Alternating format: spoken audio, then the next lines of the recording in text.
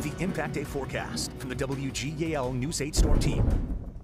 Well, the heat and humidity, along with some mid and upper level energy, will help to develop showers and thunderstorms as we go through the late morning and into the afternoon.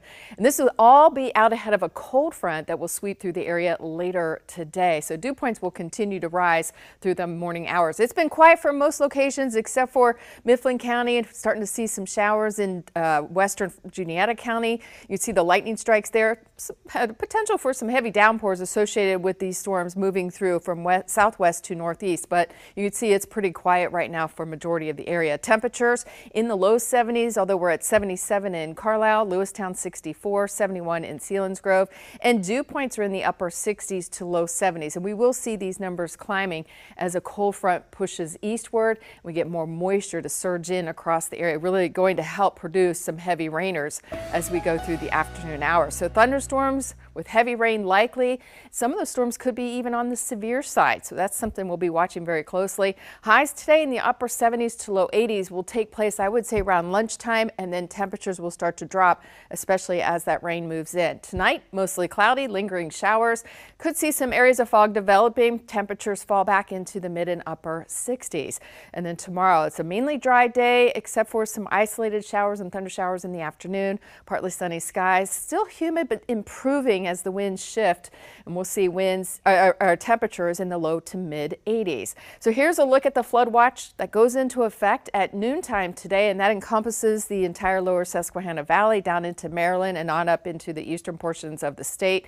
And you can see the greatest threat for flooding will be in our eastern counties, so that does include Dauphin, Lancaster, Lebanon, as well as York County, and this is where we could see amounts approaching 3 inches or more. So it looks like we could get 1 to 2 inches of rain, and it could come down pretty heavy at times across the area. So the flood threat today: streets, poor drainage areas, urban areas, and anywhere we see over 3 inches, we could see some rises on some of the smaller creeks and streams. So we will be keeping an eye on flash flooding today. There is also a severe risk today. It is a slight risk for a majority of the area. That's a 2 on a scale of 1 to 5. And the main threat with the severe storms will be heavy rain and also some damaging winds. Hail is also a threat, and tornado is a threat. We could see a quick spin up, but that threat is very, very low. It's not zero, but it is low. So we've got a warm front that's lifting through the area right now, and then there's some upper level energy that'll swing through this morning that'll help to develop some of those showers and storms.